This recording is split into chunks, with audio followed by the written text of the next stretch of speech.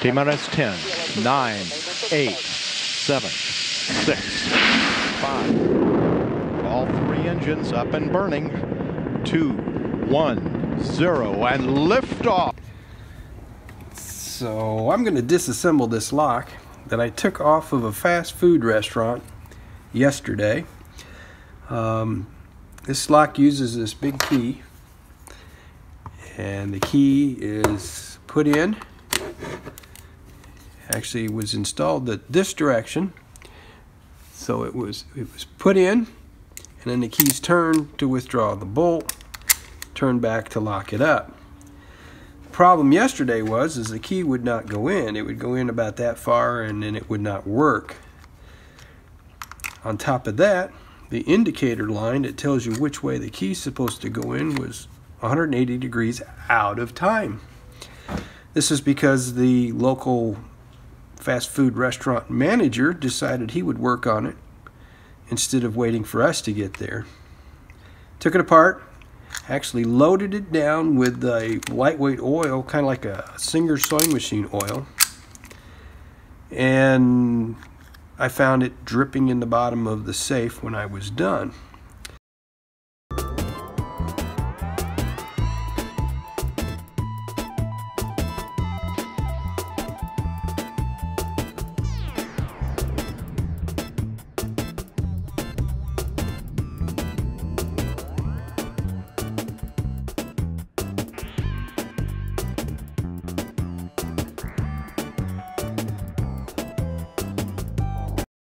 So if you note, even as I've done work on this, it's still full of grease coming out of here.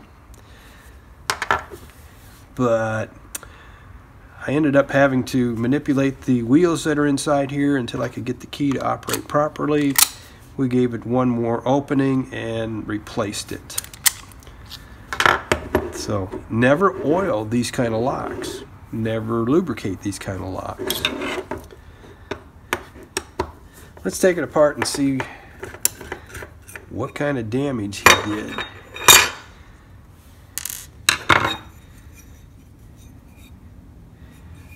There's a bunch of black stuff in the bottom here, and that's stuff that has fallen off of the key as it's been inserted into the lock.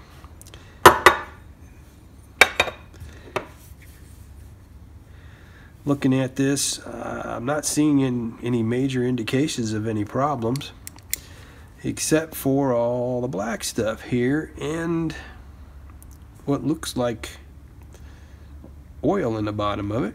It's hard to see in the picture.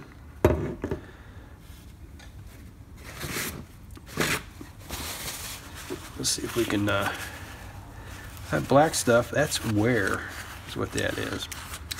It should be serviced once in a while. So we'll go ahead and take this apart the rest of the way. See all the black on there.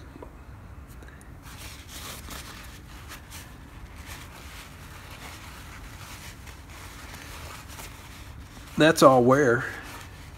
This safe's old enough that it should have been serviced by now. It wasn't.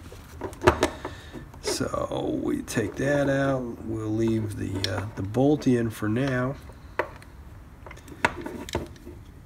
Actually, we could, yeah, we'll leave that in for now. It has a little indent on the side, keep it from popping out. We take the screwdriver to this. These are not designed to be easily taken apart, but we're going to do it anyhow.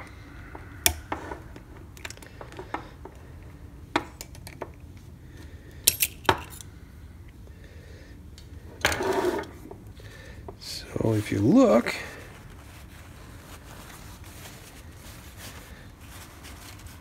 that is mixed with oil. That's just oil on there. And that comes from improper maintenance. Or letting the manager do his thing. Look at all that. Now some of that's wear, but you see the shiny spots, that's oil in there. And that oil will actually make things worse.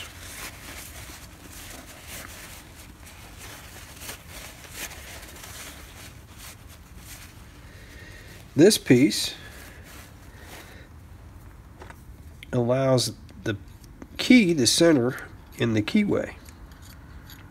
And it was very loose. And if you look down in the hole, you can see a lot of wear in there. The key lines up with that piece there, and if everything's correct, it actually turns this piece.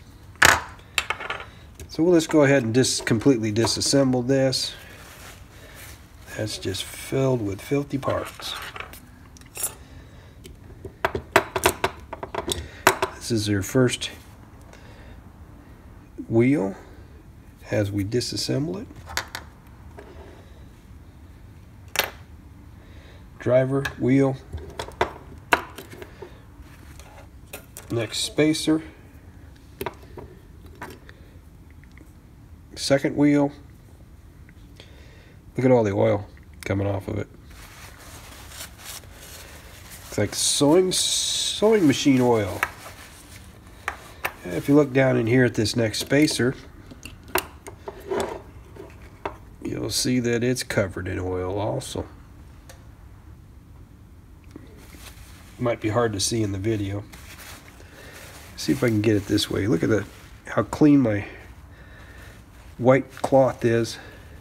Let's run that around there. Look at that oil come off of that. Almost has a bluish or greenish tint to it.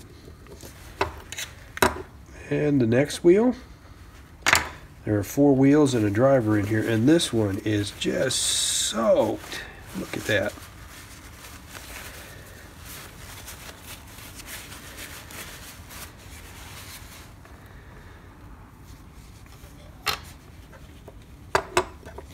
This spacer down here, look at all the oil on there.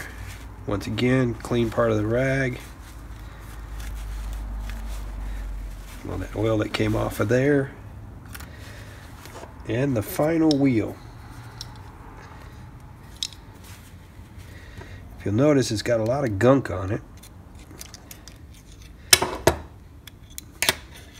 That's dripping even more than the rest of them.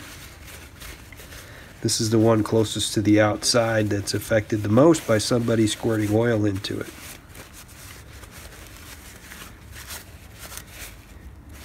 And extra stuff from the fast food restaurant.